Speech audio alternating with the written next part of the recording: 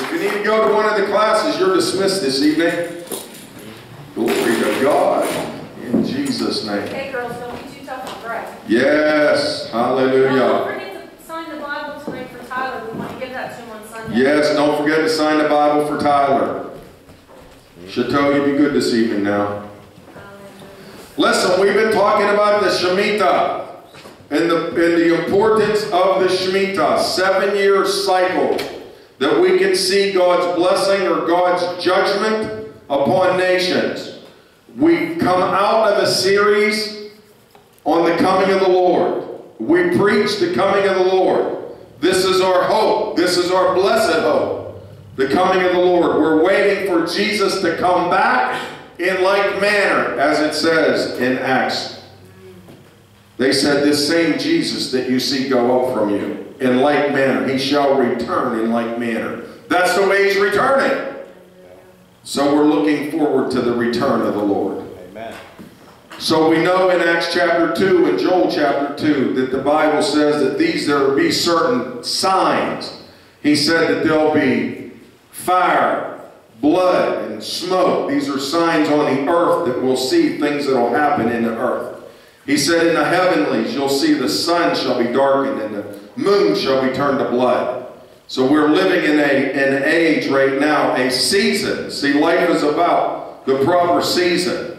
If you go out in the wintertime and you throw this stuff called anti-skid out, right, Carol? Anti-skid works very good in the winter when there's snow on the ground. But if you take anti-skid out there in the summer and throw anti-skid all over the road, it won't work. You'll make people skid. They'll be slip sliding away. Greg will be riding on his Harley Davidson. They'll be sliding all over the highway. So we got to keep the anti-skid off of the roads in the summer. There's a time and a season. God said in his word in Genesis 1:16, he said that I, God, placed the sun, moon, and stars in the heavens for a reason. They're for signs for certain times and seasons that God is doing something on the earth. Now, Sunday we talked about the Shemitah, of which one year was 1973, of which America legalized abortion in 1973. This was the year of the Shemitah. I believe this was one of the beginning phases of the fall of a great nation. The World Trade Center was built, finalized that year, erected on 1973. America reached the peak of its power in 1973. Several Shemitahs later, about 4 Shemitahs later, in September of 2001, that same building fell on the day of the same month as the Shemitah. 9/11, 2001 will go down in history. I can still remember where I was sitting when that happened. Like people, the old folks remember, well, when Kennedy was shot, I remembered what happened. Well, I remember when the Twin Towers, when they fell, I remembered exactly what was happening. And then after that, for the next 2 weeks, was one of the largest falls of the New York Stock Exchange, the stock market, up until that time. 7 years after that, another cycle of the Shemitah brought us to September of 2008. The exact same day, exactly 7 years later, on that day, Elul 29, it's the day of the Shemitah. In that month, the stock market fell 777 points at the closing of the exact same day, exactly 7 years later, to the exact minute. There is no way anybody could humanly possibly make that happen. 7 years in exact, you couldn't make the same event happen on the exact same second 1 year apart. But if somebody said 7 years from now, that's our economy, the thing that gauges our economy, our stock market in our country, that it would have the greatest fall in September of 2001 7 years later in 2008, on the exact same day, the close, you would think, how can anybody even orchestrate that? It's by the close of the stock market. That's how God is just so vast. His wisdom, it just boggles me. I don't care how much you try to think and fathom God. He's so far ahead of us. The only way we catch anything from him is by what he gives us. I shared with a couple people Sunday, and I was in my office Sunday morning before I came out and gave that message on Sunday. I was so humbled because I almost didn't come out. I almost didn't even give the message. Because I asked the Lord, I said, Lord, I am just so unworthy to preach any of this. I really am. And then people said how the word's coming out here and truth is coming out here. And in my spirit I bear witness with their spirit because I know the hunger that I have for truth. Amen. And I try to listen to this man or find this man or listen to that man. And there are people that I used to listen to that I can't even listen to anymore. Amen. I'm like, I don't want to hear that old stale bread. I mean, there's so much more happening. I mean, we're on the cutting edge of all of history. The things that are happening, and then you go 7 years from 2008, takes you to what? 2015.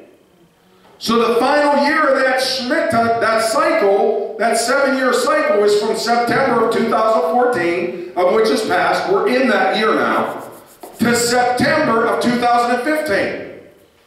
So I start watching and listening for events. Because remember what the signs in Genesis 1:16 mean. When the sign says, slow down. Guess what you better start doing? Slowing down. Red light up ahead. You better start looking for the red light. Sharp bend. You're looking for these things. That's what the signs are there for. To tell you when the thing's really going to happen so you can look forward, get your life in order. Now, I'm talking to people, I mean Christians that are like, they have no idea what's happening. So I count it an honor and a privilege to be able to know the things that we know in a very humble sense. Amen. So me and Deborah was sitting in the house the other evening and watched TV. Not that much, a couple hours before we pass out. Every now and then we DVR stuff, and I was listening to this 700 Club, I think, and there they had the Pope on there. And they're saying about, oh, the Pope's doing this and the Pope's doing that, blah, blah, blah. And, the Pope, and I'm thinking, hey, someone said today, well, someone's a really good Catholic. I'm like, well, we really better pray for them then.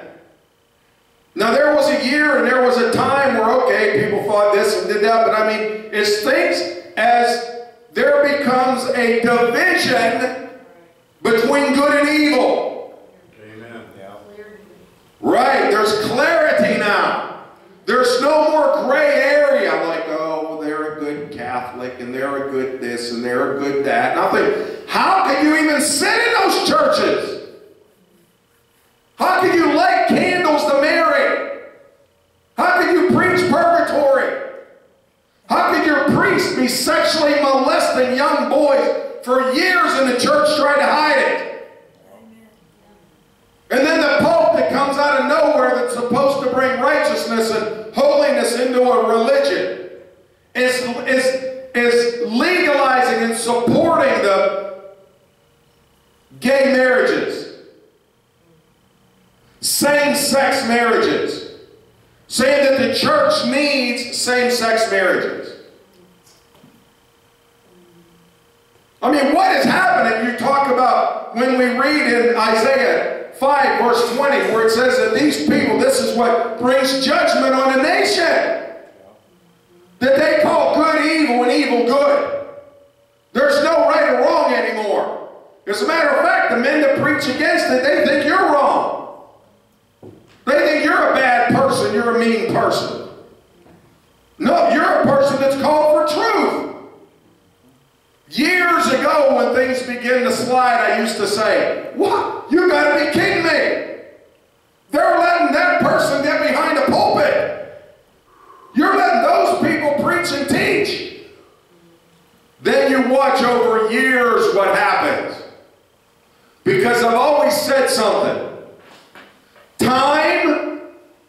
true test. Time is the test. You want to find out who your friends are? Watch them over time. You want to find out who's going to be with you in ministry? Give it a couple years. Talk's cheap. I'm never leaving. I'm going to be there. This is God ordained. We're going to do this. We're going to do that. And then the next week you never see him again. Listen, I tell a tree by the fruit it bears. That's my role. I've been up and down with so many different people that swore this and promised that, and I'll do this and we'll do that, and you'll do this, and after you've been through about 5,000 of them, it dawns on you.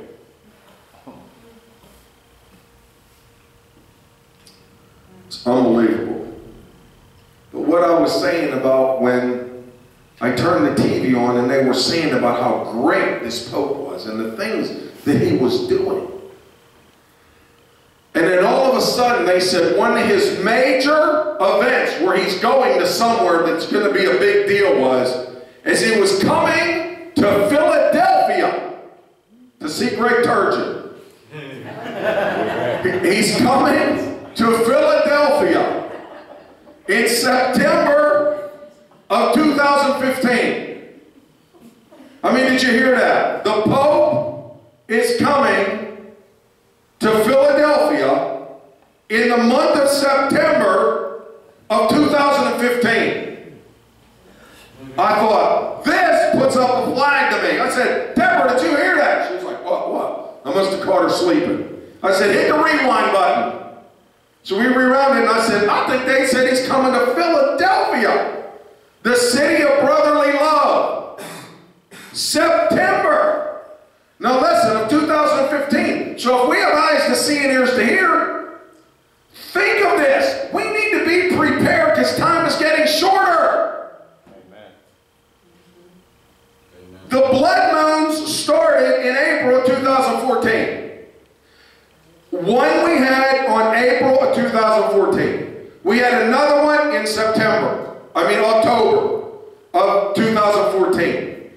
Then we're going to have another one in April 2015, and the last one, maybe of all time, is September of 2015. This is extremely important. The Shemitah started in September of 2014. It will be over. It will climax and be over on September of 2015. The Pope is coming to Philadelphia, Pennsylvania, on September of 2015. There is also 2 solar eclipses that never take place within the cycle of the 4 blood moons that are going to take place in 2015. I mean, this word in Genesis 1:14-16 there, where it says that these are signals and signs. This is like God sounding a trumpet in heaven, or setting off a flare saying, look, something is about to happen. Get your house in order. Get ready.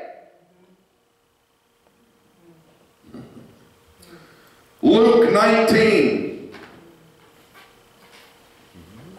Luke 19, verse 41. Luke 19:41 says, now, as he drew near, he saw the city, and he wept over it, Jerusalem. He wept over Jesus, wept over the city, saying, if you had known, even you, especially in this your day, the things that make for your peace. But now, they're hidden from your eyes. Listen, there comes a time where things are hidden from your eyes. God himself will give you over to a reprobate mind, where you think right is wrong and wrong is right. Your mind will be full of perversion, thinking you're doing good while you're doing evil. For the days will come upon you where your enemies will build an embankment around you. They'll surround you and close you in on every side. And they will level you out and your children within you to the ground. And and they will not leave in you one stone upon another. Why? Because you did not know the time of your visitation. Listen, this is a time of visitation. This is a time when the Spirit of God is saying, get yourself ready. Come out from among them and be ye separate, saith the Lord, and touch not the unclean thing. Go back in your Bibles to Isaiah 5. Isaiah 5. Why do these things happen? Isaiah 5 verse 1 says, now let me sing to my well-beloved, a song of my beloved regarding his vineyard. Now we're reading what his vineyard is, but listen. My well-beloved has a vineyard on a very fruitful hill. He dug it up and cleared out its stones and planted it with the choicest vines. He built a tower in its midst and also made a winepress in it. So he expected it to bring forth grapes. Listen, we're to be bearing forth fruit. Amen. This is a time where you need to be bearing forth fruit. Can you understand that one of the greatest events in the history of the world could happen in September or right after September of 2015? I mean, what are you doing? How are you preparing? How are you living your life? But it brought forth wild grapes. He expected it to bring forth good grapes. But it brought forth wild grapes. Now listen what he says. We talk about this proper positioning and the hedge being placed around us. Listen what it says in verse 5. He said, I will take away its hedge, and it shall be burned, just like we read in Luke 19:44, and break down its walls, and it shall be trampled, and I will lay it to waste. Jesus said he would lay it to waste. Listen, no one's going to tear his city down unless he permits it to happen. So he said, I will lay it to waste. It shall not be pruned or dug, but there shall come up briars and thorns. And I will also command the clouds that they rain. No rain on it at all. See, listen, Israel was rebellious for 70 years and never honored the Shemitah for 70 years. So what God did is he placed judgment upon them, and he caused them to go through 7 years of barrenness and slavery. For the vineyard of the Lord of hosts is the house of Israel, and the men of Judah are his pleasant plant. And he looked for justice. Listen to this. He looked for justice, but behold oppression. He looked for righteousness, but behold there was a cry for help. Jesus asked the disciples, he said, when I return back to the earth, he didn't say when the rapture took place. He said, when I return back to the earth, Jesus himself even talked about his coming. Jesus never talked about the rapture. Jesus always talked about his coming. He said, when I return back to the earth, when I come back to the earth, will I find faith? What would Jesus find today? He said, woe to those who join house to house. Go over to verse 13 because of time. Isaiah 5:13. Therefore my people have gone into captivity. Because they have, why? Why did they go into captivity? Because they have no knowledge. This is why most of the church and most of the people in the church are getting ripped to shreds today. This is why you're seeing homes broken. This is why you're seeing families severed. It's an attack of the devil because the people don't have any knowledge. And then when you try to tell them something, they know it all, so you can't tell them anything.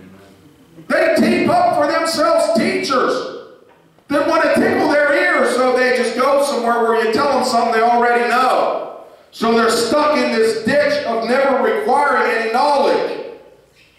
They're just stuck in that same place. If you go to a big old pond out there and the pond is blocked up on one side, there's only just input and no output, it'll become stagnant. And everything in that pond will eventually die. And this is what happens to most believers. They have all input. They're just feed me, feed me, feed me. And then they're never doing anything. They get lulled to sleep. Verse 13, therefore my people have gone into captivity because they have no knowledge. Listen to this. They're honorable men. They're famished. And their multitude dried up with thirst. I thought of Amos 8:11, where it says there's going to be a famine in the land. Not a famine of water and food, but a famine for the hearing of the Word of God. That's what's going to happen in the last days. You hear people that preach truth now or want to tell anybody anything about getting ready. Not for something that's going to happen like it's not happening. Things are happening right now. We're hearing of the more things that ISIS is. Mike told me about Sunday afternoon that they took another American, United States journalist, and ISIS beheaded him. I mean, mocking our president, saying, oh, if you're not going to put your boots on the ground over here, this is what's going to happen. I mean, what are we doing? We're just letting these things take place, acting like it's going to get better. Listen, it's only going to get worse. Talking about Ebola, another man died with Ebola today.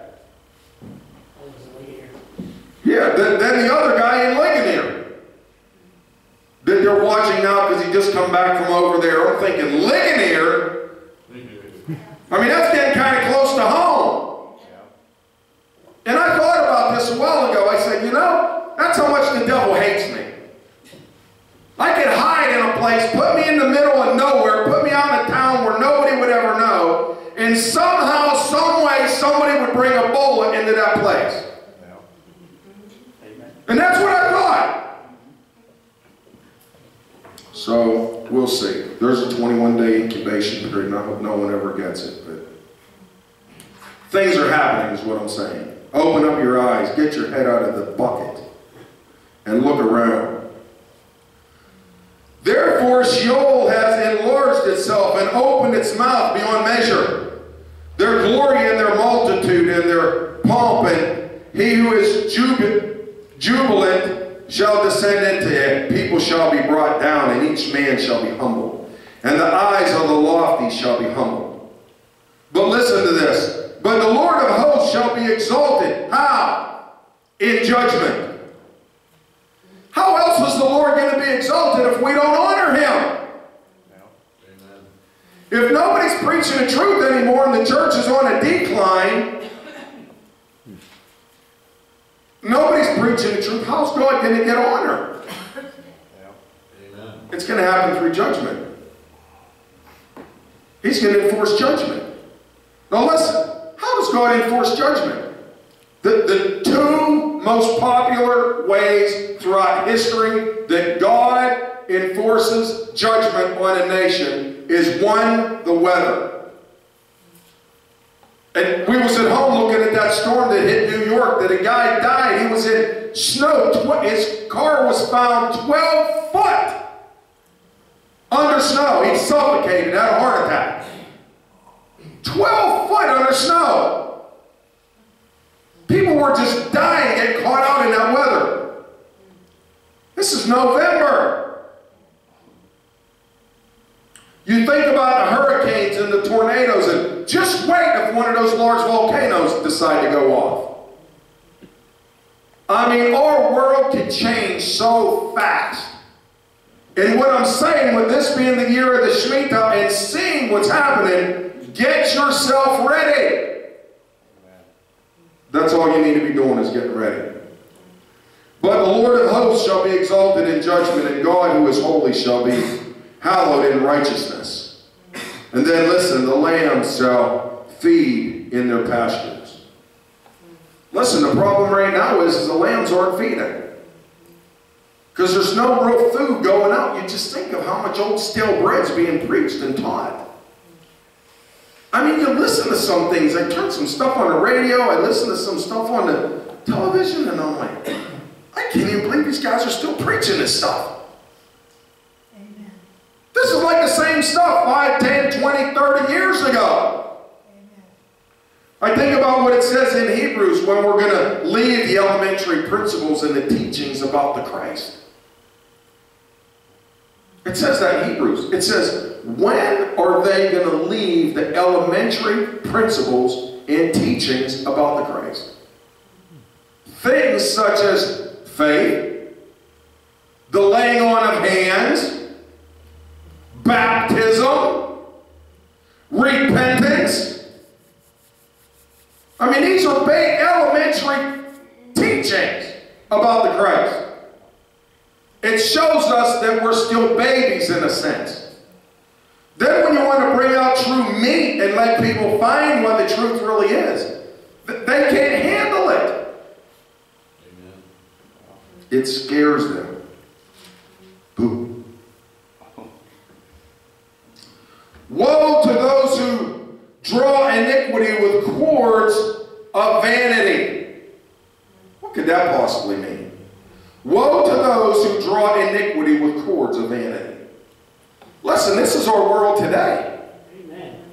People are so vain. I mean, you turn on a television show and just watch, and then all of a sudden 2 guys are kissing. I'm like, what? I mean, you've got to be kidding me that they got this stuff on television now. Because, see, I'm not like some people. I don't watch that all the time, so my senses have not been seared yet, as though with a branding on, like the Bible says. So when I see some of that stuff, it grieves me. And sin as if with a cart rope. Just think about that. It's just like you're toting your sin along with a cart rope. Hey, look what I got. Look at my cart. It's full. I'm in the grace. We just get more grace.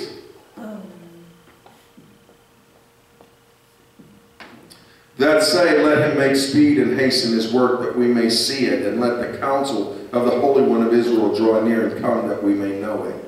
Listen, Isaiah 5 verse 20. Woe to those who call evil good. Woe to those who call evil good and good evil.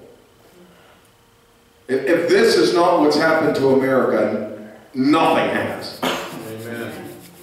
We have went from being a nation founded on Christian principles. We were a Christian nation. Amen. We were a blessed nation. Amen. And you think of the things that we have permitted to happen. Amen. Think of the things that we have permitted to happen. But yet, Rose said taking prayer out of the school. Now listen, that's right where I'm going. That's right where I'm headed. Taking prayer out of the school. Amen. Because I shared about abortion on Sunday just to give you a piece. To show you something from 1973 to 2001, because it happened on the same day, the peak and then the fall and then the Twin Towers. And I wanted you to see that. But there's a lot more that happened before that. There's a lot more that happened that I've never heard from anybody. Not in no book, not on no TV, not on no radio, just some things I've been looking at. Woe to those who call evil good and good evil, who put darkness for light, and listen, and light for darkness, who put bitter for sweet and sweet for bitter. This is exactly what's happened to America. This is exactly what's gotten us to the point that we're at. Now, I don't know if it's going to get worse or we're falling off the cliff in September. I don't know if some things are really, really, really going to get bad. But time is extremely short. And that's why things are rapidly speeding up. Now listen, I think there's a lot of things going on behind the scenes that we don't even know about setting us up. That's where that bullfrog comes into play. Because we're just still getting comfortable. Ribbit, ribbit, And they just got the water lukewarm. They have not blasted it yet, and we're sitting there boiling alive, and we don't even know it. Oh, we're so blessed. Everything's so great.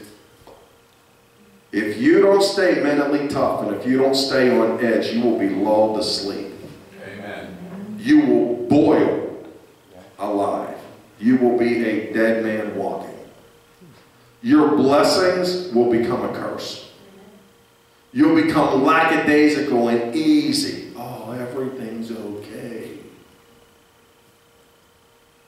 When they say peace and safety, then sudden destruction will come upon them. Amen. That's going to happen to somebody.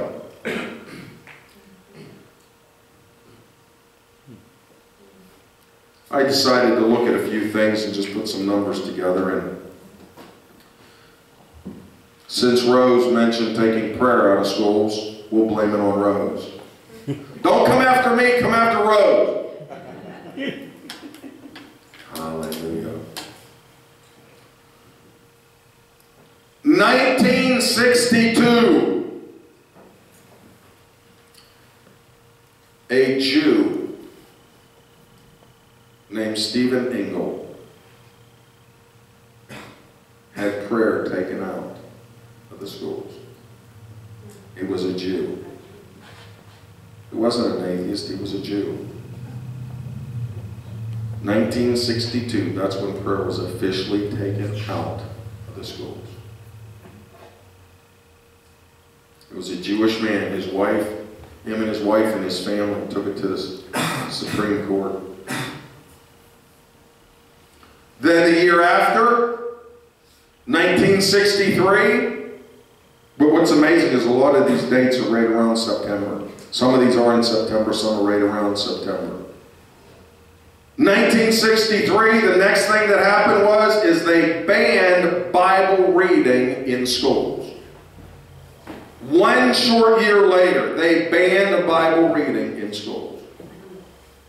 1963. Up until that time, they was reading the Bible in school. As a matter of fact, that was one of the reasons for school. Because we were a Christian nation.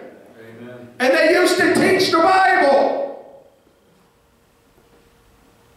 Then, in 1963, the courts overturned the teaching of evolution.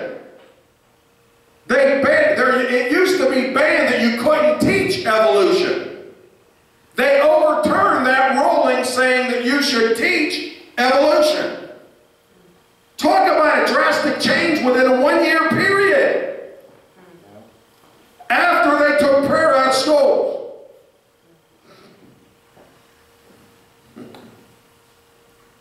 Then we already talked about 1973, the legalization of abortions, and then since then, the figures they're over 55 million. They don't know how many babies have really been aborted, but they're saying that's how many that legalized, that people had known, legalized abortions. Documented abortions. Over 55 million children have been slaughtered since 1973. You think God is not going to judge our nation? Amen. 2014 was the legalization of marijuana.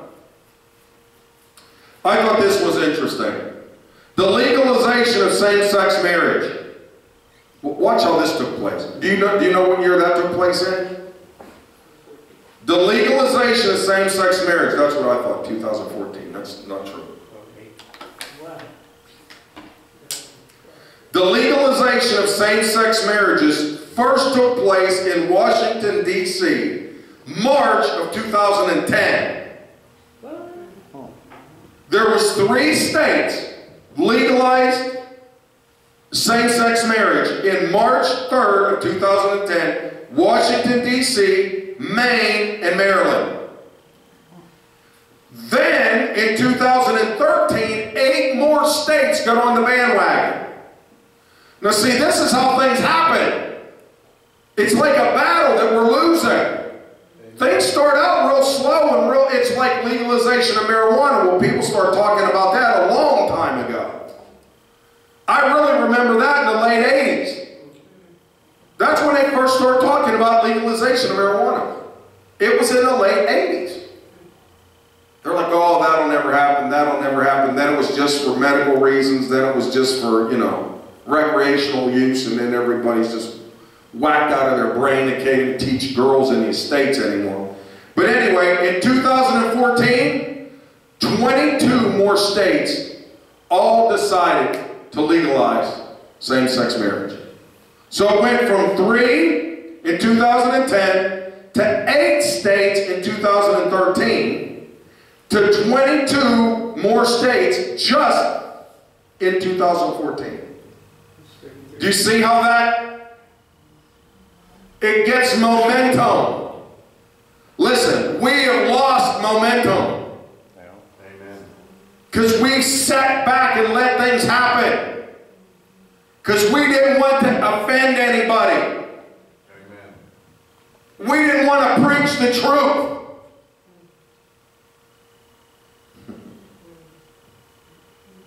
So, I was in my office and I was praying and I thought, who's one of the most evil people ever to walk the face of the earth? Hitler. I thought, I wonder. I mean, the Holy Ghost brought this to me. I had no idea. I'd never heard this, never seen it, never read it. I've never heard anybody say anything about it. I thought, I know one thing. September of 1973 was a Shemitah year because we know that September was the legalization of abortions. Then we know that 4 Shemitahs after that, 28 years took us to 2001. One Shemitah where the Twin Towers fell, 9/11 to 2001. We know one Shemitah cycle, 7 years after that, 2008. We know that the largest fall in the New York stock market took place on September of 2008, the next Shemitah. So I start thinking, I wonder if anything ever happened to this guy on a Shemitah. So I start backdating years. And I found this piece. Adolf Hitler was voted Man of the Year. Listen, Man of the Year, specifically on September 29th. It would be Elul 29, the exact day of the Shemitah. 1938. On the exact day. Think how many Jews that this man killed. And they honored him as Man of the Year, September 29th of 1938. Where was the church? You don't think there was Christians in Nazi Germany? You don't think we had Christians in America during this time period? What was going on then? And something that I found very interesting was something took place from that time, like September of 1938, or beginning of 1939, to 1945. It was a 7-year Shemitah cycle exactly. It was World War II. Think about that. These are phenomenal, life-changing, earth-shattering events that take place exactly from the start of the Shemitah, the cycle, the 7-year cycle, until the end. It is mind-boggling. Mind-boggling. He was the most evil man ever to live. And they voted him Man of the Year. exactly on the Shemitah. And the curse that fell after that was for 7 years there was a world war, the Second World War that went on that ended in 1945. Listen, folks, these dates cannot be denied. These are things that are part of our history that we've got to be able to look back and see. That was exactly 5 Shemitahs. 5 Shemitahs. 35 years, exactly to the day. I think it's time for us to wake up. I think time is extremely short. I don't know how short it is, but I'm telling you something. I'm doing everything that I possibly can to be ready. Amen. Because we don't know how bad it's going to get. We don't know what's going to happen. But we see all this stuff swirling around us. We hear these journalists being beheaded. We hear about them bombing synagogues over there. We hear about them killing the priests. The Jewish rabbis, I mean, they're killing them. They're bombing synagogues over there. I'm telling you this, they will not let that go unpunished. Israel will not do that. They'll go to war in a heartbeat. I don't know what's causing them to wait this long to see the things that are happening. Now, watch this. I'm just telling you this. If somebody comes out with a major peace treaty near next September, or from now till September of 2015, that might very well start the next 7 years of tribulation. It very easily could happen that way. This could be just the beginning of that 7 years. I'm not saying it is, I'm saying it can be. Because a lot of things are looking that way. How bad can it continue to get before something really breaks open? I mean, things are slip-sliding away. Let's stand. I'm going to close in prayer this evening. Hallelujah. Deborah, I need you to press that button on the button. Let's bow our heads. Father, in the blessed name of your Son, Jesus, we come. And we thank you for your anointing in this place. Lord, we thank you for this word, for it truly is a lamp unto our feet and a light unto our paths. Lord, I thank you for every single person that come out here on a Wednesday evening to hear the truth of your word. I pray that you would give them supernatural rest. I pray that you would bless them at their workplaces. I pray that you would give them that peace of God that surpasses all understanding, and that you would guard their hearts and their minds. Father, for this truth, I pray that you write it upon our hearts. Let it be strength. Let it be strength to our spiritual man.